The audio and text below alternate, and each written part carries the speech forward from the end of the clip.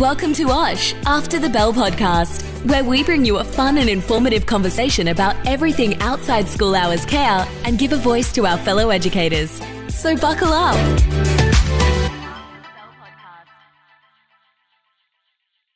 Welcome everyone to OSH After the Bell podcast. I'm joined with my co-host Barbi from Firefly HR. Welcome Barbi. And we have a guest, exciting guest again today, Perry Campbell.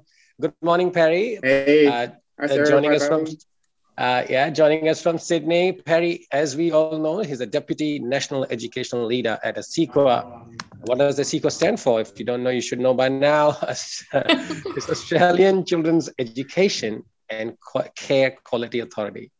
Actually, I have his LinkedIn profile in front of me, so I could read it out. we all get confused at times. So, Perry, thank you very much for giving your time. This is the second time you're here, and we really value your input. The last one we did, I learned a lot from it, and I'm sure that the audience also got a lot from it. And we couldn't wait to have you back. From the very first time we had it, we were planning when we will have you again, and today is our lucky day. I know, and look, as much as you get stuff out of it as well, so do I, because it kind of just having that chance to kind of hear from you guys as well in the work that you're doing kind of, feeds into the stuff that we're doing. And when I'm talking to our teams about some of the things that we're thinking about, like having different perspectives is always great, and that kind of thing. So, I get just as much out of it. So I was, happy to come back and have another chat. And isn't it nice to know that this is a triangulation? This is not an authority working on its own. It's always looking for collaboration, and that's how ACECQA has always occurred to me. Always approachable. I remember meeting a few team members last year in Brisbane, pre-COVID, and it never feels like it's them or us. It feels like whatever is happening, we can always get feedback. We can always provide feedback, and then and go it that way. And this is a platform, one of those many platforms people can utilize. So, and again, I would like to thank Barbi thanks for organizing. Barbi is on fire nowadays.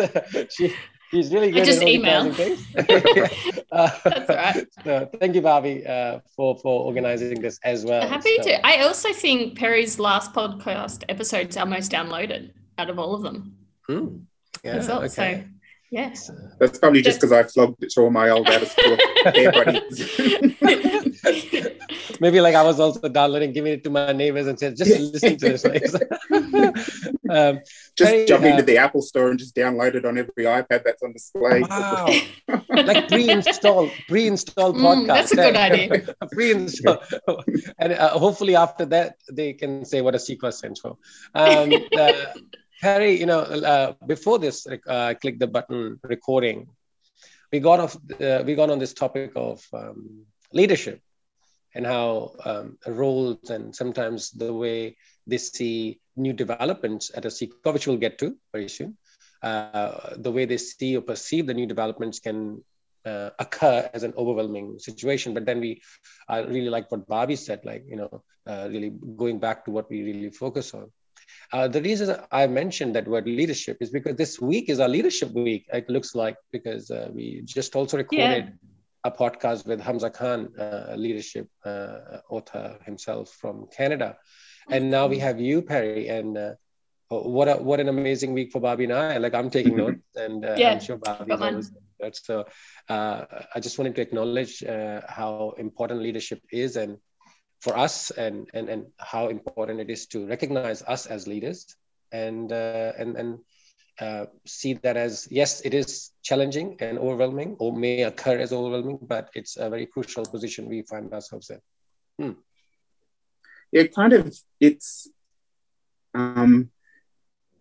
that kind of role where there's so much opportunity and people get boxed into leadership thinking it's just all instruction and telling people what to do and all that kind of stuff. And that's more about seniority and role, whereas leadership is just something different. And I'm always a big believer that a great leader inspires who they're working with, and that's what makes it really kind of great leadership. And you kind of, in any role where you are in that leadership role, you kind of, a success indicator is you do yourself out of a job. Because you're creating future leaders and those people that kind of think about it. And yeah, look, leadership is challenging, and everybody kind of plays to their strengths and has particular things, and it's hard when you're working with others to not fall into what naturally you do, and it's like that's not always beneficial, but what you do is what gives you those opportunities to be leaders. So it's like such a complex space, and just the way people approach it is what inspires me to look at how leadership is just so individual, and the way that people engage and with the people that they're leading in that role kind of thing. And even just I think to the managers that are in my teams and stuff, that each one of them is different, but they achieve quality in what they're doing, but in different ways. And I think that's the thing that kind of inspires me with the National Quality Framework, is that it never once tells people how to deliver quality. What it challenges them to do is to find what quality in the context of their service is and deliver on that, and be open to it changing and developing and advancing over time and stuff. And as I'm taking notes, I was smiling. So because, I wrote something very, and I hadn't made that distinction in my perception of leadership. I wrote leadership versus seniority, as you mentioned, and how we have leaders from Generation Y. We had to Google that a couple of nights ago as to what generation do we belong to. Not that it matters, but it actually did, and on that night. So like leadership Y, leading leadership X, and then leadership X leading leadership generation Y, Z. It's not always that if you're senior, you came before us, that you are by default leader. It's an attitude. Maybe it's out of several attributes. One of them could be the attitude an individual holds, or the value an individual holds. And so, as you said, it's so individualistic in that, unique.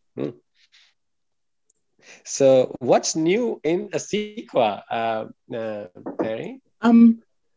For us, a lot of it, like everybody, the last 12, 14 months kind of thing has been very much focused on what's been happening COVID-wise, and we've spent a lot of time working with governments and the sector and peak organisations and things like that, and that's probably a whole podcast nearly in itself kind of thing, but just working with that reactive nature of what's happening and that kind of thing. And there's that general sense of starting to think about what we've learned, because so much you can go through that and come out the end and just look to go back to what you've done before, but there's so much opportunity in there around reflecting on what's happened and how you use that to change how you do approach things differently moving forward.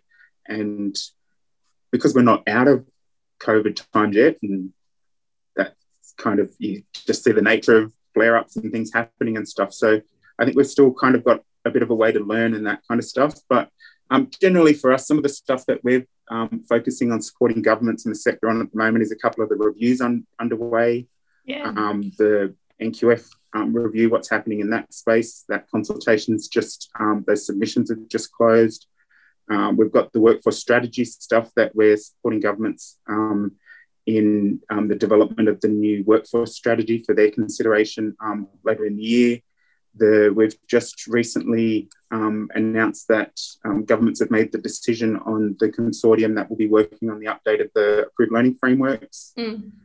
So that work will be ramping up as well. So some great opportunities for reflection on what's happening and thinking about those kind of things, but also for the sector as a whole to get involved.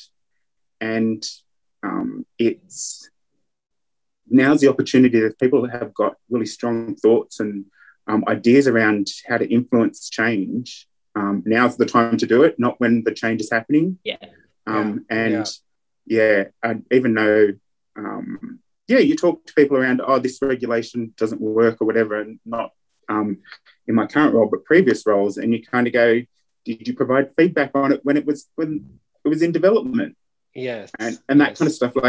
And the way people contribute now is stuff that in a couple of years' time we'll look back and go, wow, I influenced that in whatever way, and not every idea everybody has sticks, and that's life. That's all our lives each and every day in our professional thing. But having environments, and it is a bit like working in a service or working in an office, where if you have a voice, just the fact you have a voice is great.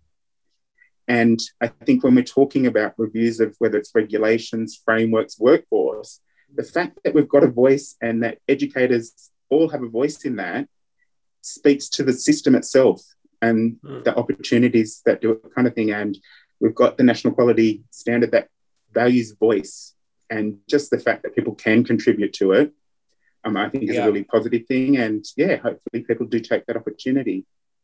Yeah, and it doesn't take long. So I did the NQF review survey, I think 30, 40 minutes max. And like you said, how much change that can have, and at least you've had your say. And then even when they announced the framework update, I'm like, oh, I love my time, our place. Like, what are they going to change? But then I'm like, hang on, it's 10 years old. Well, look, and the important thing is it's not starting from scratch again. And that's the great thing of it. Most people do love it. And it's served us well for 10 years, more than 10 years now.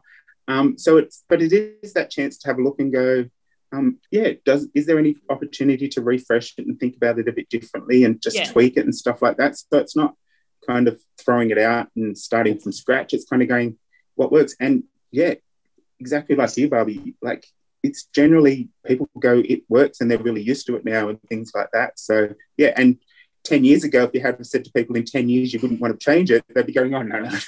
Yeah, even now I reflected, I'm like, oh, I like it, but I'm like, hang on, kids are different from 10 years ago to now. So it's important that we do it. Like I may like it. Even just thinking about some of that stuff around how we engage with information technology, how we look at that now in the framework is very different than what 10 years ago when it was being developed, kind of thing.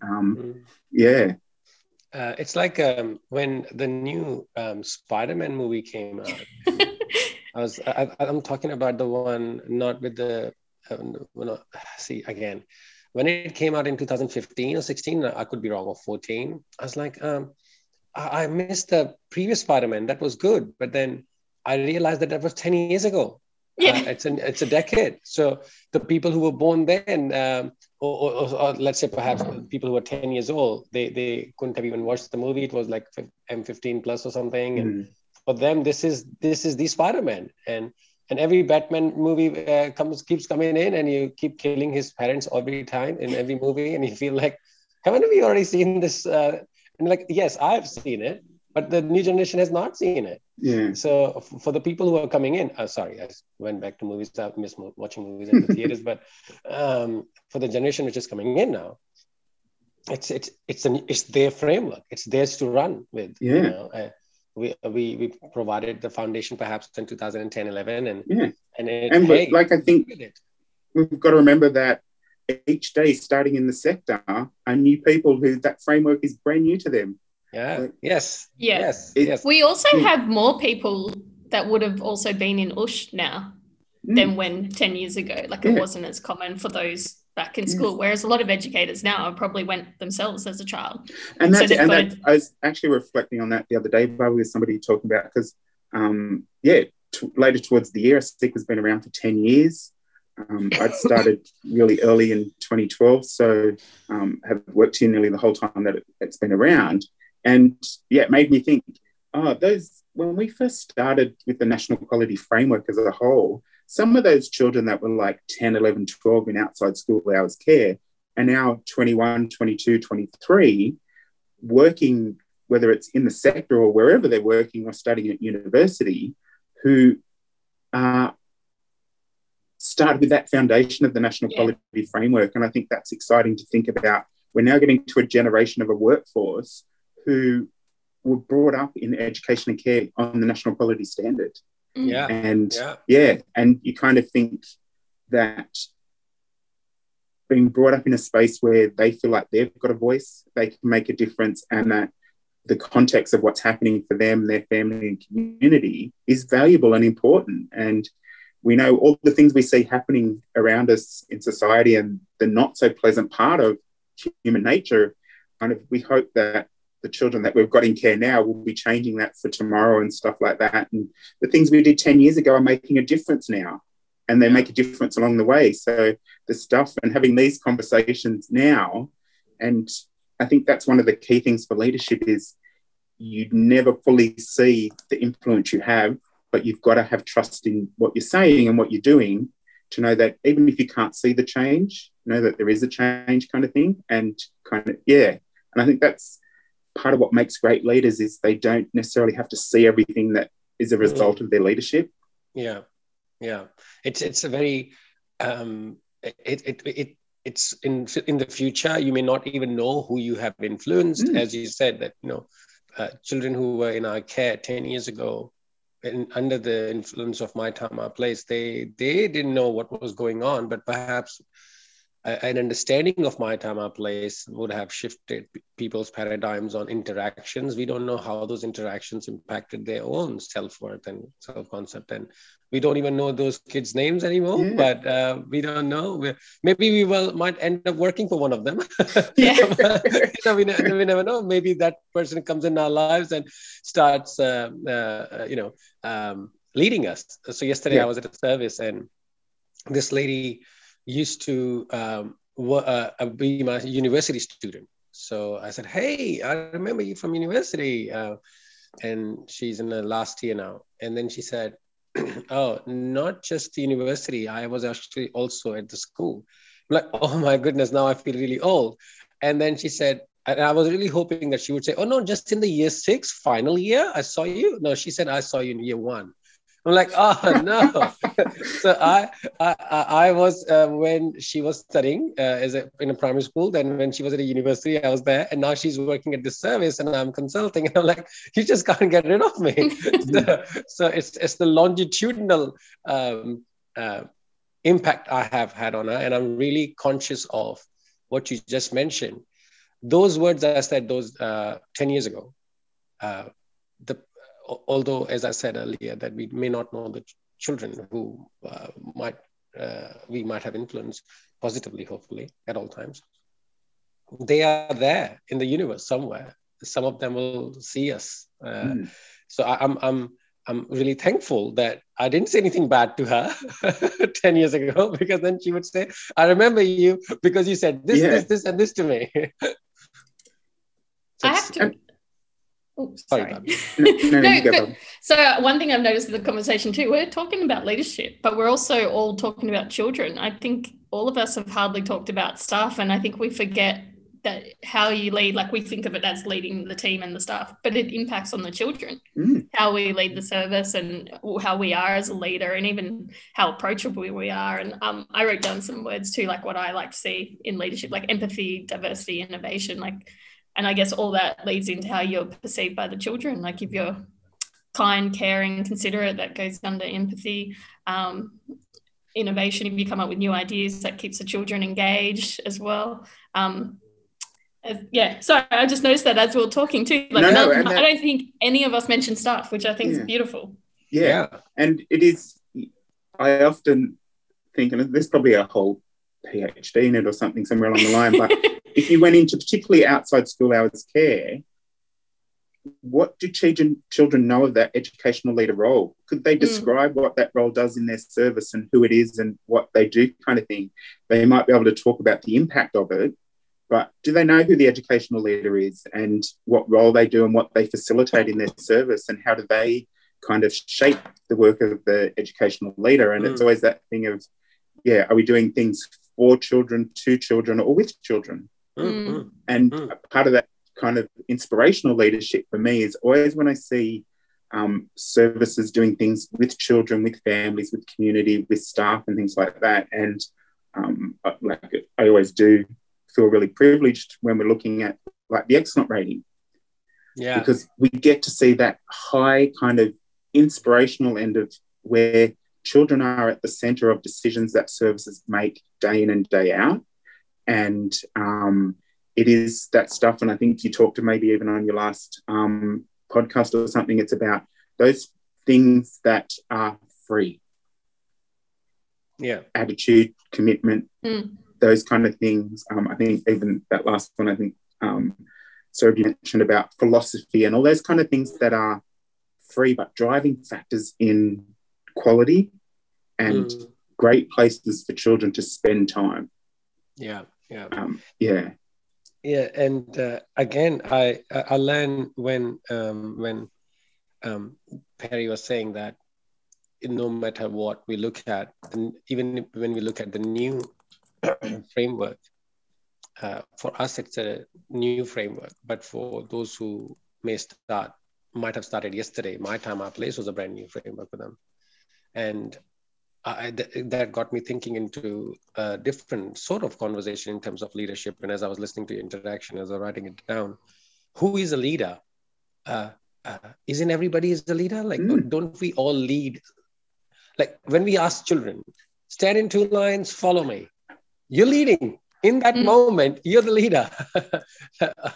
Or maybe you're standing behind them and letting them walk. And our kids are always, if you ask children who's a leader, everybody wants to be a leader. And then something happens to become adults. And then we think, oh, leaders, by the way, they are in that room. Or she does this. And I'm just going to come and work and leave, hopefully. But it's not, I believe leadership, again, is an attitude. So, if you look at it from as a fly on the wall, perhaps everybody who's working that day is a leader in his or her role.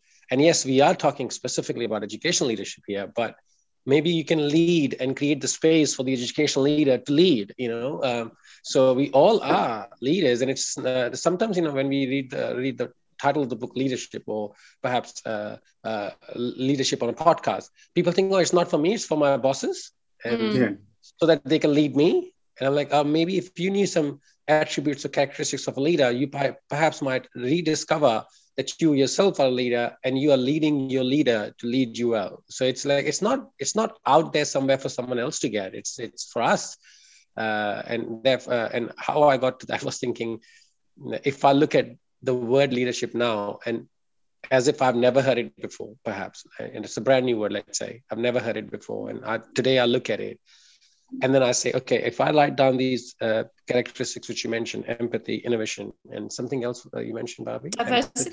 Diversity, right? And then I say, okay, if I knew those words, then I can start becoming a leader. It's not that, it's not impossible.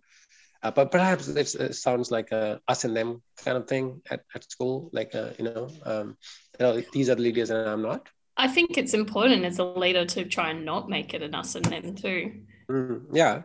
Like you mentioned something when you visited the service I was at, that it was kind of hard to tell who was the leader in a nice way, because I think as you walked in, it wasn't just I had to go up to you and approach you.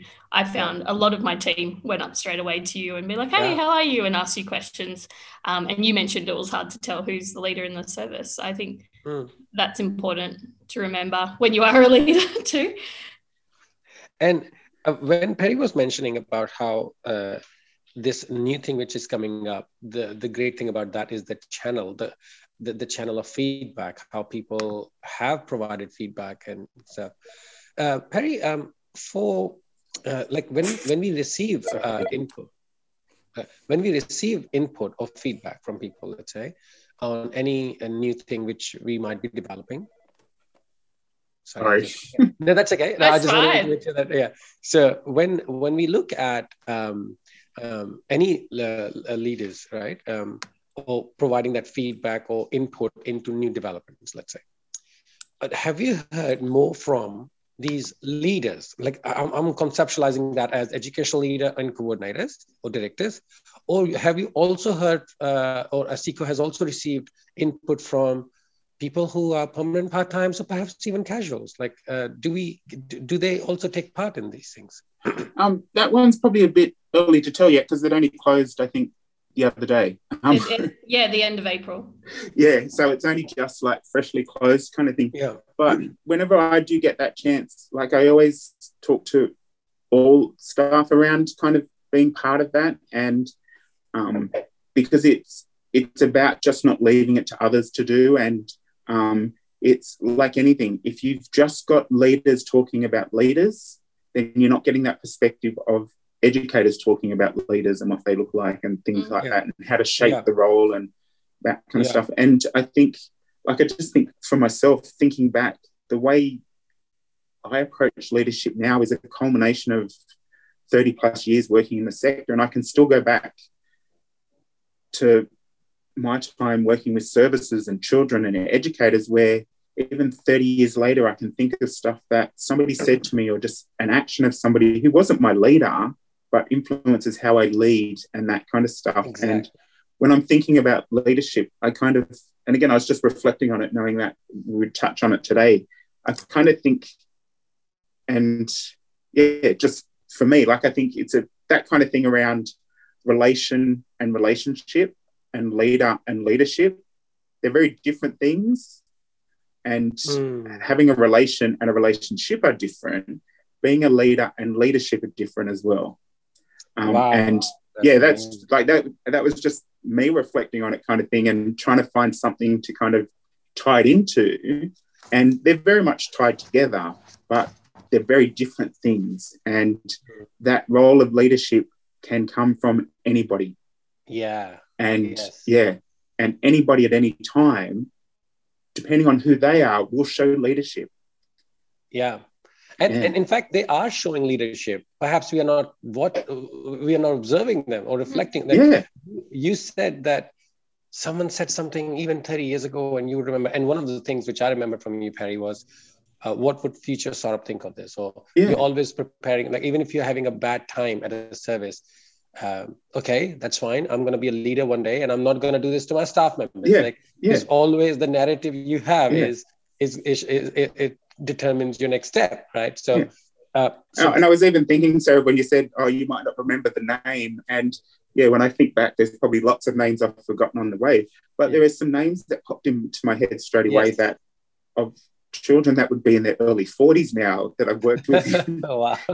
But I know their name and who they are, kind of thing. And I remember because they had such an impact on who I am now and who I was as an educator throughout the years, kind of thing. And in different roles I've been afforded along the way. So it's those that kind of still draw me. I can think of educators that I haven't, wouldn't even know where they are 20 years later. But there's a piece of them that kind of still influences what I do today and how I approach things and think about things and stuff. And then I'll see somebody who is a 18-year-old educator who just says something and just inspires me in a fresh new way, kind of thing. I'm pretty impressed with some of the educators I get to speak to, and just like the future leaders. Like I'm looking forward to it and seeing what they come and what they do. And you're right, Perry. As to begin with, when we were discussing about our interactions and how Barbi and I feel that Barbi and I are very lucky to actually have interactions with people on the floor at all times. Like that's where. So when Barbi says that she's really inspired by some of the leaders, she's hiring them. So she gets to talk to them. She gets to nourish them, nurture them.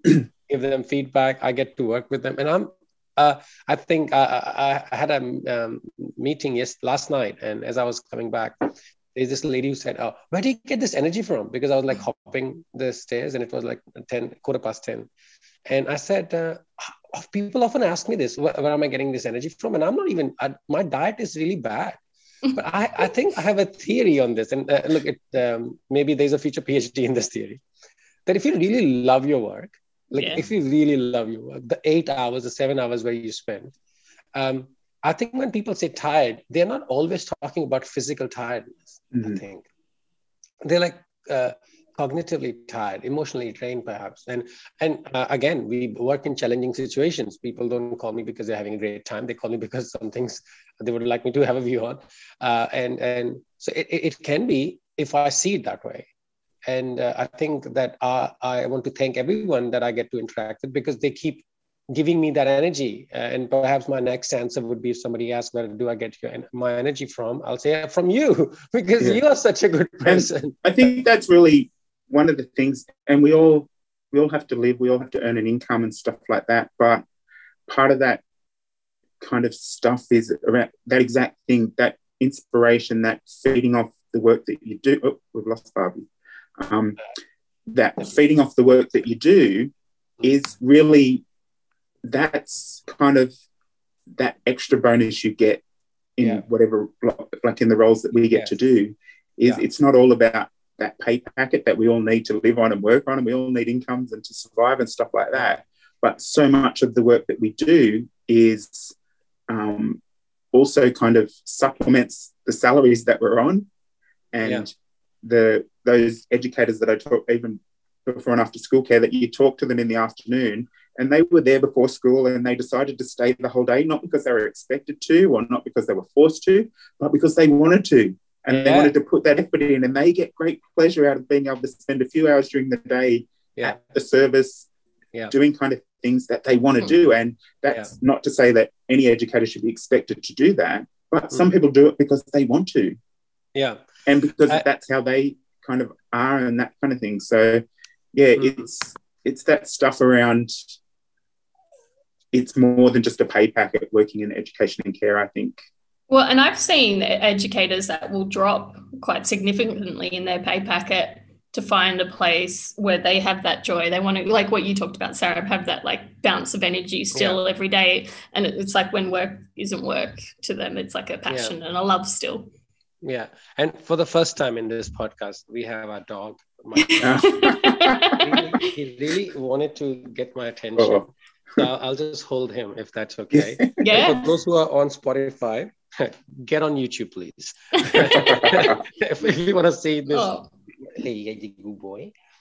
So what was happening in that is I use the word how you narrate what's happening.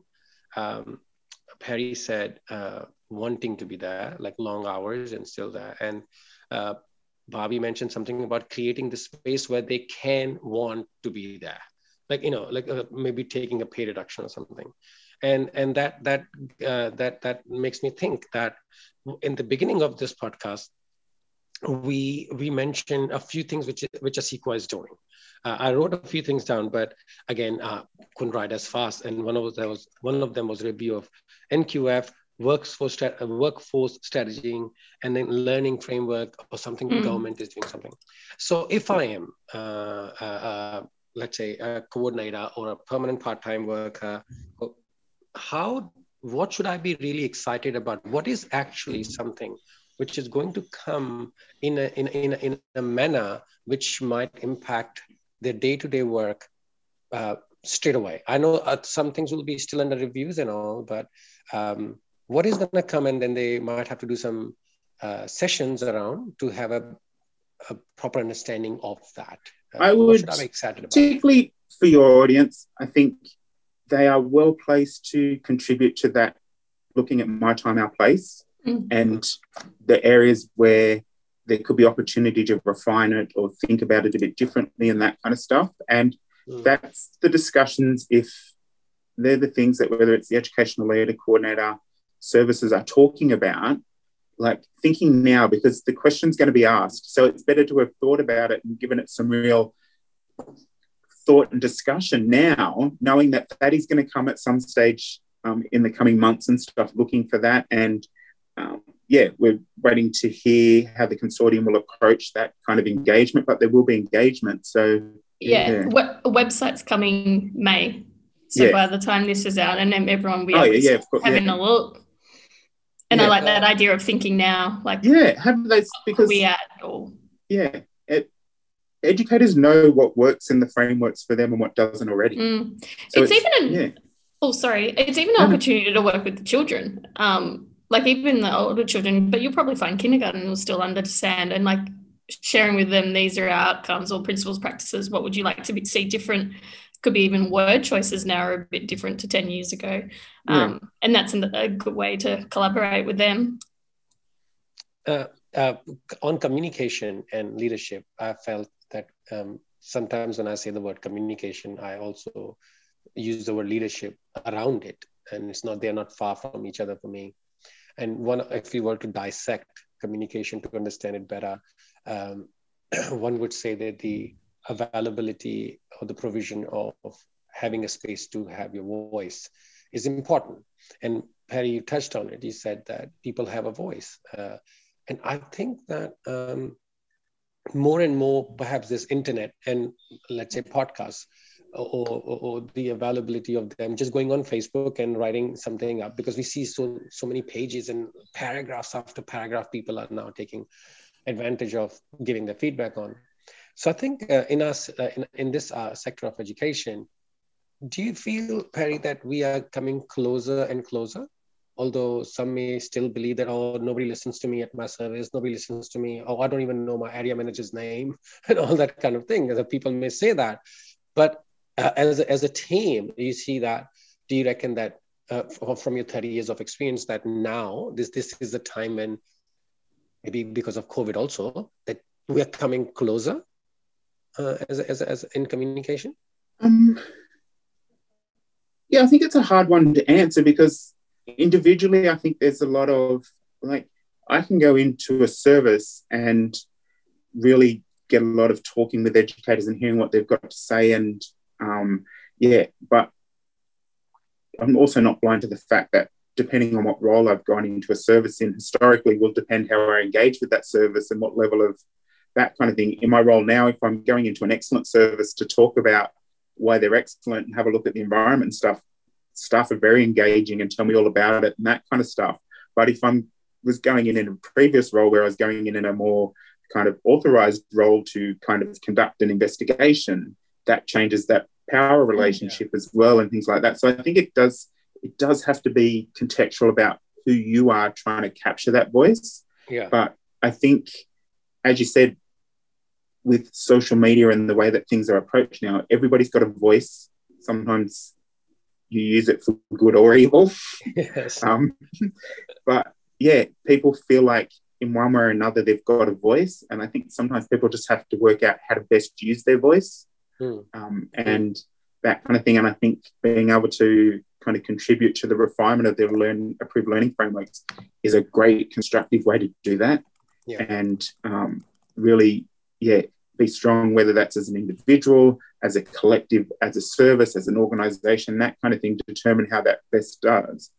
But yeah, I feel that the longer we get into particularly the National Quality Framework, people are getting stronger and stronger at having their voice, but also thinking about the best way to make sure that that voice is heard.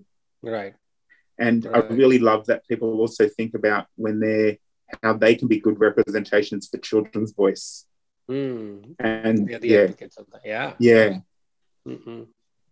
But that's such a good thing, that giving that space for. So I'm one of those people who would say verbally and might even get into an argument to prove that I'm okay with changes. I love changes. I like changes.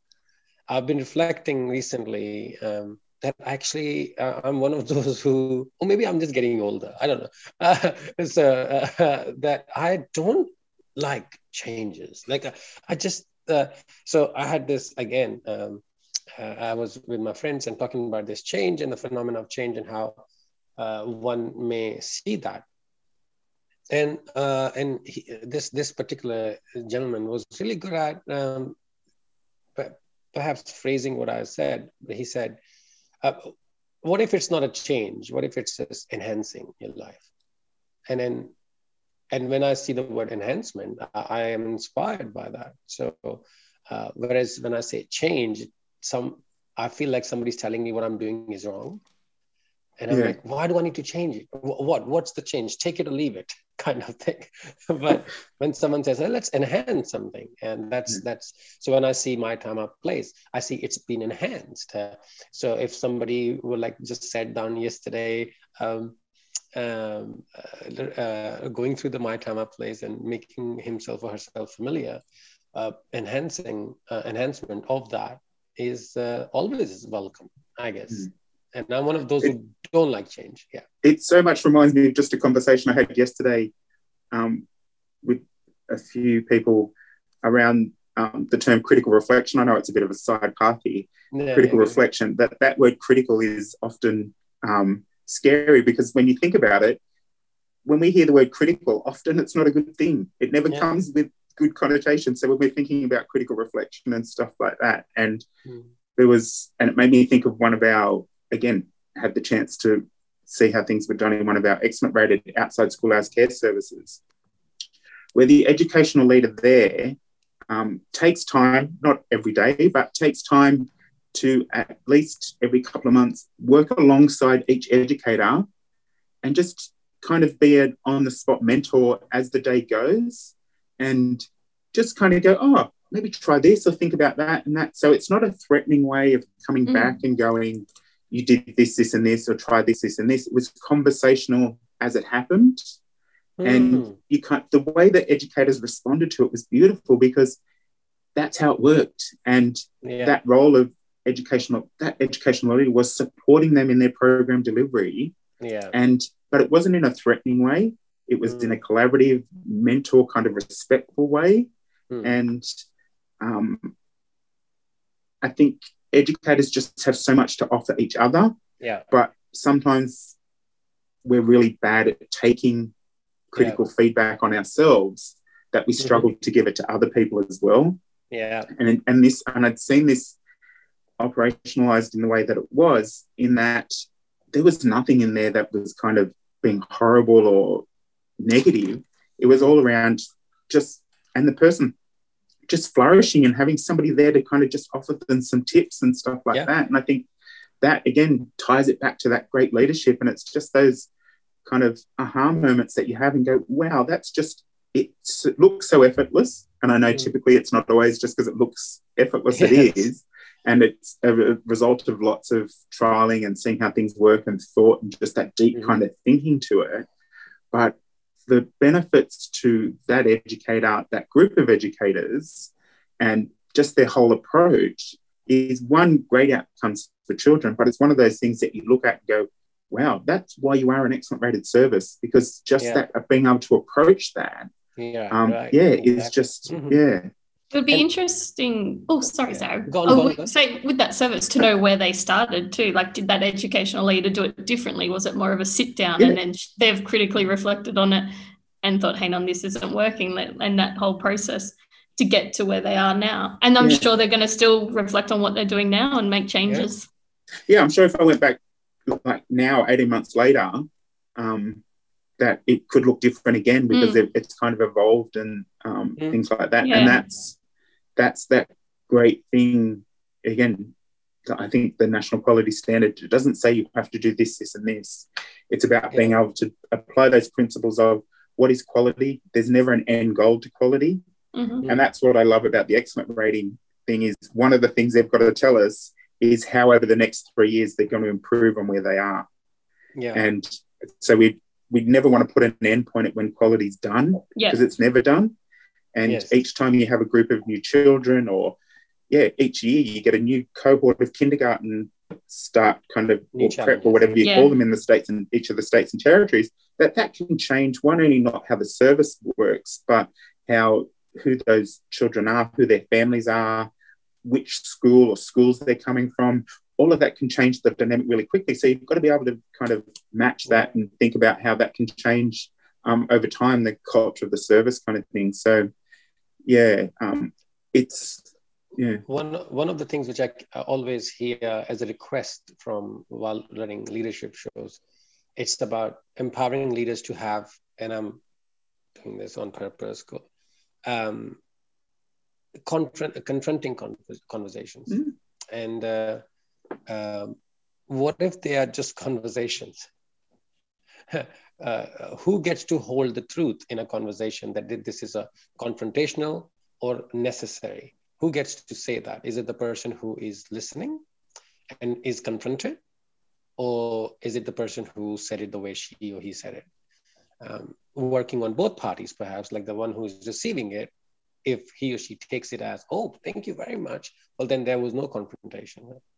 Perhaps before you are approaching that individual and you think, oh my God, I'm going to tell him or her something, what he or she should have done instead of what he or she did. Perhaps the confrontation lies here. and it's not even there yet. Maybe the staff will surprise you by receiving your feedback such a great way. And you're like, whoa, that was easy. And so it's like it's a trial and error. Like, try it, see how it went, and then try it again. And that itself is critical reflection. Yeah, and it's that thing where if you can, because that's not every service is like that, and it's not always kind of that easy, and you kind of see it. But if you can find that spot where the ability to be able to support and provide feedback to each other is crucial to how you operate as a staffing team, then when you have somebody new into that team, it's easy for them to kind of absorb how the team works already. And straight away you're saying to them, this is a safe space. If you've got feedback for somebody, they want to hear it. If they've got feedback to you, they'll tell you. It's not we don't have to hide that kind of thing. And yeah, I love it if somebody wants to say to me, hey, like, that didn't work for me the way you handled that situation. Because then I can go, all right, well, look, part of it we can't change, but the bits that I can change or control and stuff like that I'm really happy to look at that kind of thing, because I never want my leadership style to be one size fits all, because that's never going to work. I need to kind of, do that. So it's just, it's finding that spot, and not every educator is suited to every team that they work in.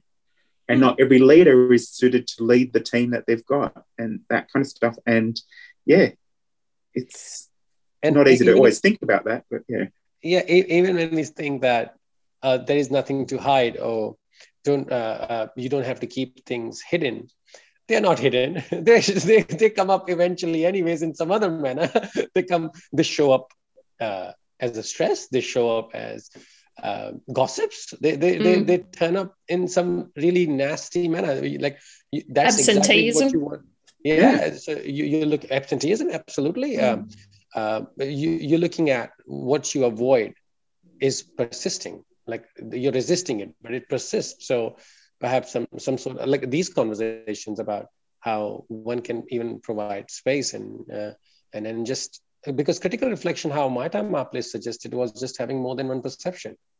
And so when I say something to you, I'm not saying who you are is wrong. I'm just giving a perception which you may or may not have. And then I think critical reflection is a critical conversation might be looked upon as criticism. But it's because I found often when I did that too, especially if you've got that comfortable enough relationship with educators, that sometimes if I said something because I thought they might be doing something we might not be allowed to do, not because of us, maybe because of the school's blank, and then the educator would actually give me feedback. Oh no, we're doing A, B, C, and D, or actually I've already checked with principal, teachers, whatever we're doing. And then it's really good to be able to have that feedback, because me on the outside, if I didn't say anything, I would have just been perceiving them as they're doing something wrong, or not something I'd kind of suggest we could do in our environment. But actually going and having that conversation, you learn their why behind what they're doing. And I think that helps solve a lot of that build-up that you might get later, or you might take to approach. Like, if you see a couple of things of them that you're kind of questioning, and then go approach them about A, B, C, and D, it's like, well, if you had those conversations along the way, especially if it was something they shouldn't have been doing, you could have stopped it earlier. But then if it's something great, because I actually had pretty innovative educators that would actually go above and beyond. So I would actually find out all these great and wonderful things they were doing, and they'd already put all these things in place to make it possible. And you just don't know if you don't have those conversations. I think communication is huge. Yeah, I think, Bobby, that kind of is the stuff that when you get the chance, like we all do in one way or another, to visit services and engage and stuff like that, you can walk into services and kind of go, oh, it's not the most state-of-the-art place. They're kind of cobbling everything together. But you watch the team, and you watch how they work and how they work with the children and engage with their community, and you just kind of go, wow, this, like, the building is not your service. The heart of your service is who you are as a staff team, as an educator team, as a community of children, families, and staff, and how it all works together. And we've got to have particularly that stuff around physical environment and health and safety, and we've got, regardless of what the building looks like, we've got to make sure of that. But the heart of quality is around who's in that building, and the building plays a part, but it doesn't contribute. And I think that sometimes people get that confused, that you need all of that to be a quality service, but that kind of that heart of it is really. I ran from I think our building was 120 years old, the old one on the school grounds, kind of dilapidating its way. And even before our assessment and rating, we were struggling financially. I think the 6 to 12 months beforehand, it did not affect our rating at all. Though we didn't have, like you said, those bells and whistles, no devices, anything, computers, or anything like that. Didn't matter. It's just what we were doing with what we had in our service. And I was pretty proud because the assessors could see on the day. And I guess that's hard too when you might compare. We might see some lovely centres online, and we kind of got to watch that we don't compare. We've got to remember what we've got might be suited to our community or the spaces. We've got pack up, pack down services, and it's what we do with that. And one of the things I wrote in the previous podcast, and it's coming up again for me when we have talked so much about leadership and how you see your environment also is a part of how you lead that. And what I wrote was, what are some things which are okay for leaders? Given that I consider everybody's a leader, it's okay to have doubts. It's okay to have that self-worth issues, I think it's okay to, I think it's, for me, the first thing that pops to my mind with that question is it's okay not to get it all done at once. That you don't have to change everything overnight.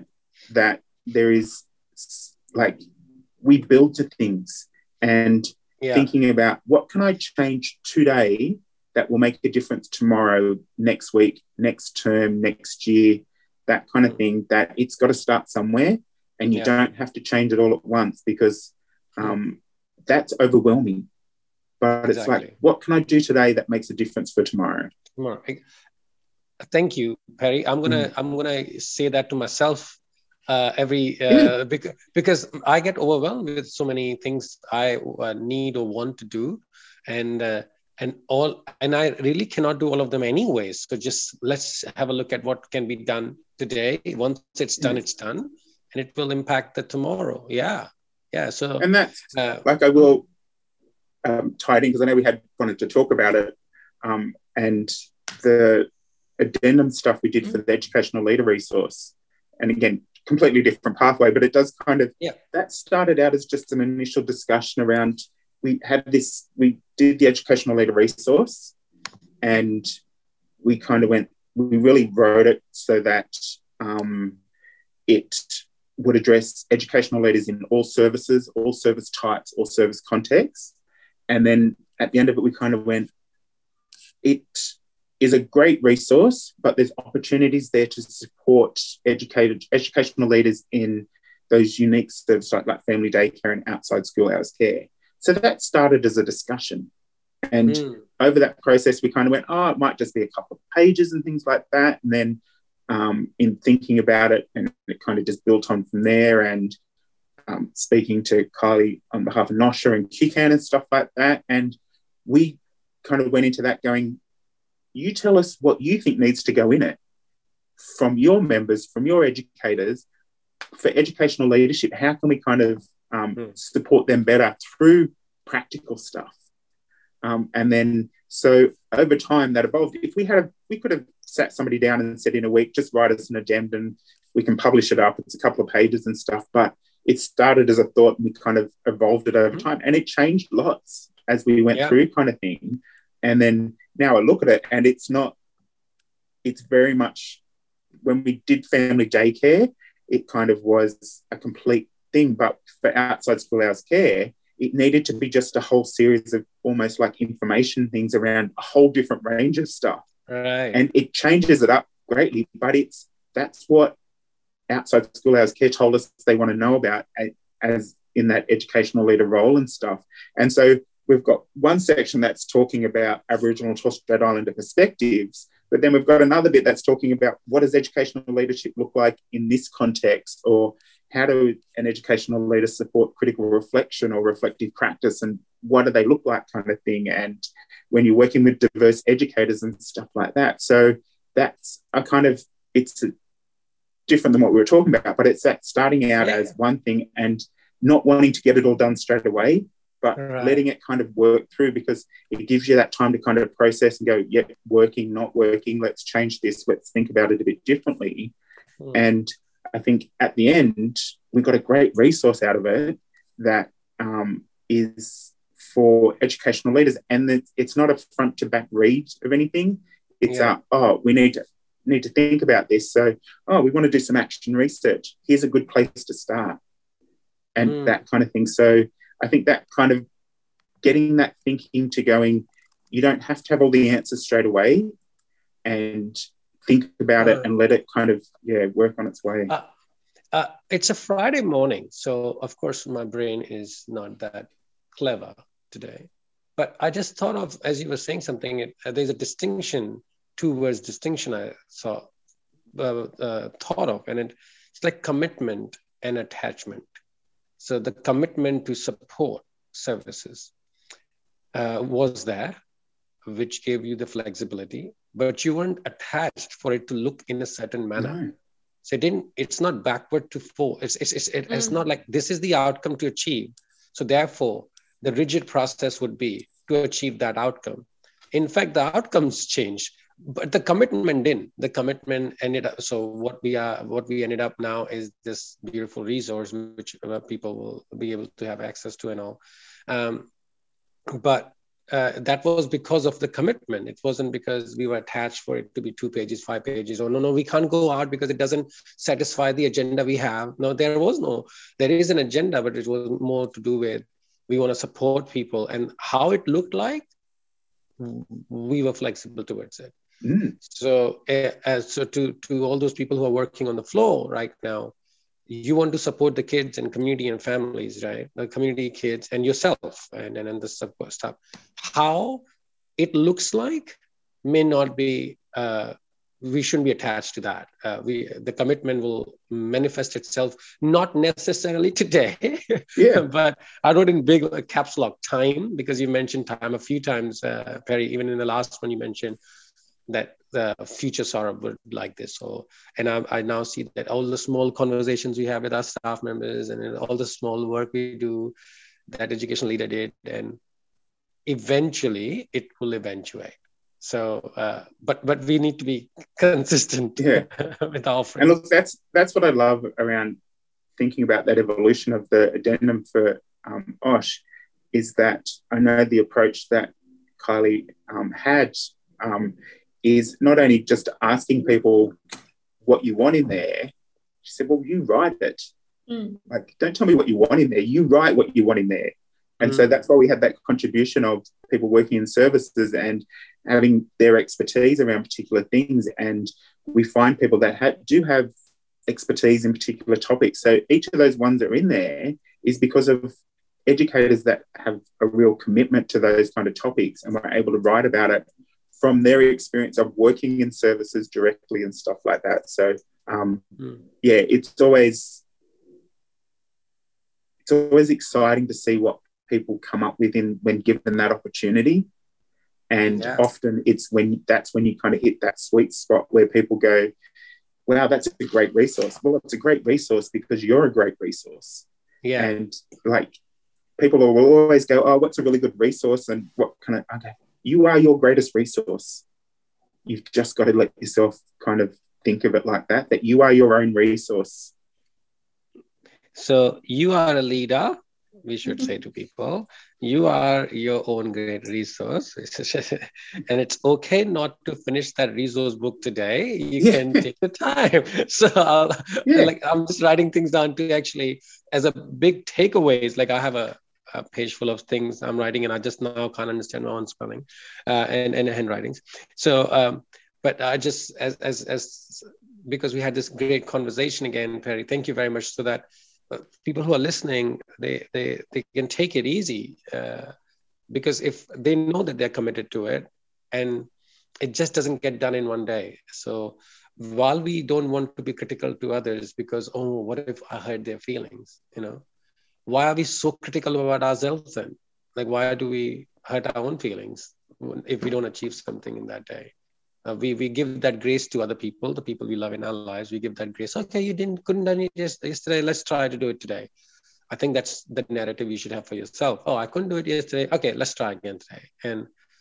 And that's so crucial. And therefore I wrote that. And I think one of the great qualities of people in those leadership roles is being able to kind of filter out when that's can happen and when it can't, because we know there's things that have got to happen and you've got to do this and you've got to do that. And that's where that kind of leader rather than leadership comes into it, that I need to make sure you're doing this, that you know that this and this and this has happened and we're covering our backs, but it's that stuff that goes with it that makes great quality and great outcomes for children, is kind of massaging that into something that works for everybody, and knowing who your educators are and what they're bringing to that role and that kind of thing, and how that all kind of works in with the children that you're working with, and that balance of, and sometimes that people just won't work well together. Mm-hmm. And that's okay sometimes. Like they don't have to be lifelong friends. Yeah. But they've got obligations and things like that. But it's about going, all right, I know that if we've got a particular project that I want two staff to work on, I'm not going to put these two together because they're just never going to work together. They work alongside each other and they've got mutual respect for who they are in their roles. But to get the most out of what I want them to do, they're not the best fit to do that kind of thing. But if I put this person and this person together, I think, our minds are going to be blown with what they can come up with. Great. And that's what I wrote again. It's okay if they don't love you. You are a leader, you are a resource, you don't have to finish it in one day, and they don't have to love you.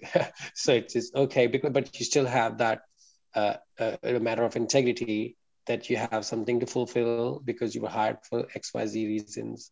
You fulfill those reasons, and I now see a little bit of detachment from building your own resilience, that, hey, hiccups will come either through humans that they don't love you, or the task itself may need, just like our resource model, may need back and forth.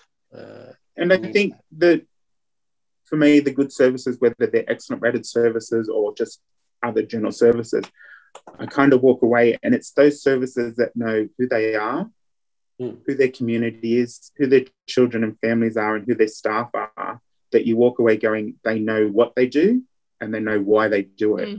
And they are great things for any service to be able to do, because we can all go in and do what needs to be done in a day, but do we know why we do it, how we do it, and how that's important to our families and communities and stuff like that. Yeah. Well, even the resource, although it's aimed at educational leaders, I actually advise other educators to read it. Well, I have been, because even just how you cover, there's a lot of questions in there to get you thinking, because it might sound a bit solid what you've just read, especially for probably newer educators. But then there's heaps of reflective questions and then examples in practice to help that solid information be like, oh, okay, this is how it could look, and oh, this is how it looks in another service. We could perhaps do something similar or opposite, or it's just an idea of how it works. That's the great thing. And I often hear people will go, oh, we've got two services and they run the same policies and they have the same philosophy and all that kind of stuff, and one gets a good response at an assessment rating and one not so much. It's because copy and paste doesn't work in education and care, and what works in one service doesn't work in another service, because this service has thought about why, the relevance of it, what it means and all that stuff, and just doing great stuff. Yep, it offers great care and they do things that are exciting and fun, but they don't know why they do it or what the importance of it kind of thing. And again, that excellent rating stuff, we're always really careful never to say, do this in your service and you'll be an excellent rated service. Right, yeah. Because people can take those kind of things and go, oh, we did it and it didn't work for us. Well, no, because it's not relevant to you and your service. But for that excellent rating, we've got services out there that are changing communities and the ways communities engage within their communities, how communities view children as kind of citizens, and services out there going, don't talk about children being tomorrow's citizens. They're citizens today. They're not tomorrow's citizens. They're today's citizens, and see them as a valuable part of our community and stuff. And that's the kind of thing that when you get the chance to think about, particularly those excellent rated services, that they are out there not only just doing great things within their services, but changing the way communities, and to think that any service has that opportunity to make a difference to the lives of the children they care for, but to communities and stuff like that's a huge kind of opportunity and privilege, I think, as well. I have one question, maybe one final question I have for you, Perry, like your opinion on this. You mentioned something earlier that a service, excellent service or services who are confident knowing where they are, when, why they're doing something. Could it also be for those services which have, new team, they just started up and they have chosen a bite-sized target to achieve, but now they have an assessment rating coming up. They go through it, whatever that is, they take that as a feedback, right? And they are still confident who we are and why we are doing it. And as I keep coming back to the same thing you mentioned, time and flexibility and commitment, that this conversation is also good for those who say, okay, but we are not excellent. Oh, that's okay, but that's who you are. And we are looking for clarity and sincerity in why you do what you do. So it may not give you the results straight away that, now I know what I'm doing. For the last month, I know what I've been doing. Okay, but again, time. There is a continuity of it. Maybe the next A&R, you'll get the exceeding and excellent and all that kind of thing. But would you agree with that, Perry? Or? Yeah, for sure. And it's particularly an area that we've been thinking about how to use the outcomes of assessment rating and kind of how services really kind of unpack that for what that means for them and how it's going to drive where they go over the next couple of years and that kind of thing. Because often assessment rating can be seen as just, oh, it's done, wait till next time, we'll think about it again. But at the end of assessment rating, you've got to think you have got the regulatory authority providing you with a document that gives you suggestions on where you need to focus and think about, some ideas for quality improvement planning and things like that, that it's kind of handed to you on a platter, but how you approach it is very different and services think about it and stuff like that. So I think, again, it's that thing that you can't all happen all at once. And we do work in environments where staff change and things happen and things, that it changes how services deliver and stuff like that. So, but taking that approach to having short, medium and long-term goals kind of thing that, every service would love to be an excellent rated service, but the services that we find excellent rating started to think about that 5 years ago.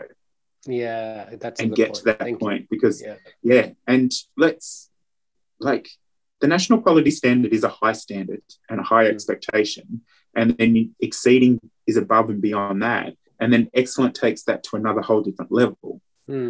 So it's and I think part of what makes you excellent is the journey that you got there, not what you're doing at the end kind of thing, but how you got there, because you can't do it. And when you can't just go, all right, as of tomorrow, we're an excellent rate, we're going to deliver excellent rated care, because that's not how it works. It takes that process of collaboration and working and doing all that kind of stuff that doesn't come overnight. And some of the stuff that we see in those excellent rated services take a lot of blood, sweat and tears to get there. It doesn't come easy. It's hard work. And it's also respect that you give to the process. Like you say, it's above and beyond. And it's a whole another level. So if you dignify what you're actually working towards, it does take all of that. So it's not that, I've tried so much, but I still don't get exceeding. That shows disrespect towards the rating exceeding, I guess, because maybe we are not hitting the spot yet, because let's respect that first, accept that, that this is a big deal. It's not an easy deal we are aiming for. And perhaps that's when you can give yourself that grace of forgiveness that, okay, I'll try next time again. We always learn a lot from you, Perry. And I have written a few things down for leaders and for services, which of course, every time I talk, we've talked twice now, and I feel more intelligent by the end of the session. I feel like, oh, I'm intelligent now. I always call these podcasts my own professional development. Yes. Like I'm always learning whenever we have guests on. Exactly. Because when I need to now have, like, what I do is when I come for the podcast, I bring like a book and I write my points down there. They all are not the same books. They are any book which is in front of me.